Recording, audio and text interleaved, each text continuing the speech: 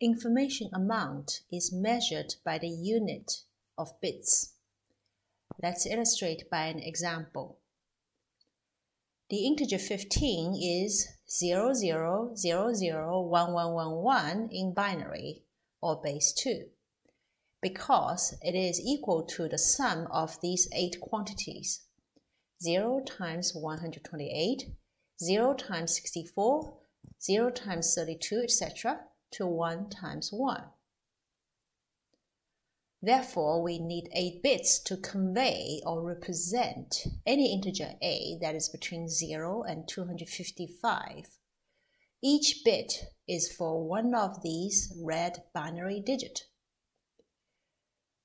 If we do not know what a is, and if a is equally likely to be any of the 256 possible integers, then the probability for it to be each integer value is 1 out of 256. If we take log 2 of this probability and take its negative, the result is equal to 8, and we say it is 8 bits. If we know that a is equal to 10, then the probability for a equal to 10 is 1, and the probability for a to be any other integer value is 0. The negative log 2 of the probability for a equal to 10 is 0. In general, given a probability distribution PA over the allowed values of a, the amount of information needed to get the exact value of a follows this formula. It is a weighted sum of the negative log 2 of the probabilities. So, in the example, when a can be any of the 256 integers equally likely, we get this information amount as this summation. We get 8 bits as the result. In the next example, we get 0 bits as the result. This makes intuitive sense. In the first case, we started with no knowledge of a, and it requires 8 bits of information, 8 binary digits, to let us know what a is. In the second case, we have full knowledge of what a is. It is equal to 10. So we need no more bits to know it more precisely. This formula for the amount of information needed to know a applies only to the case when a takes discrete values. In such a case, this amount of information is equal to the entropy of a, and this entropy is denoted as HA.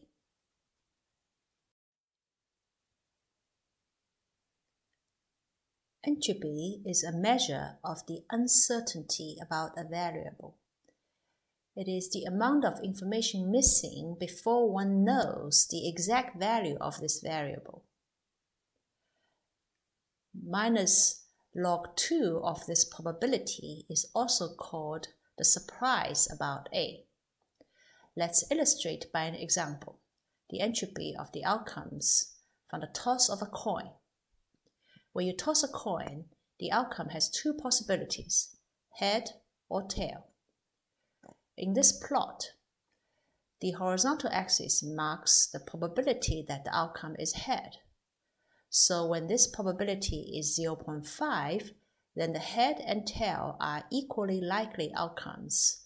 It's a fair coin. When this probability for head is 0.9, it's a biased coin, since 90% of the time the outcome is head. The vertical axis marks the entropy for this coin.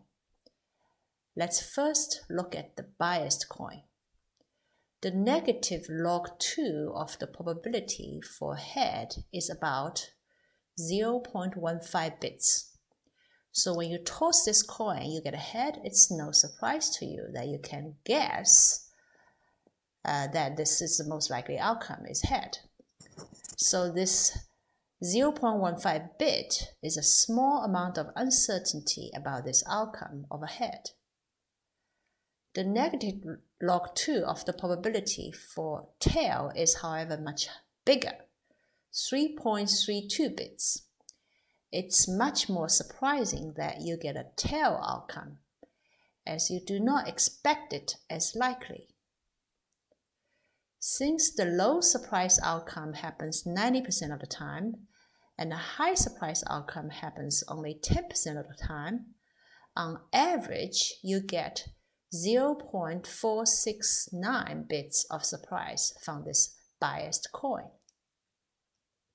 On the other hand, for the fair coin, each outcome has a 50% chance. Its negative log 2 is 1 bit. So on average, the amount of surprise or uncertainty is also 1 bit. So we see that this fair coin has a higher entropy.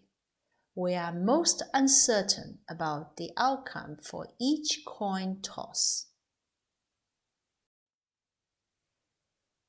In general, entropy of a random variable A, or the amount of information needed to know its value, is higher when A is more evenly distributed across its allowed values. If A can take n possibilities, the highest amount of information missing is then log 2 of n bits.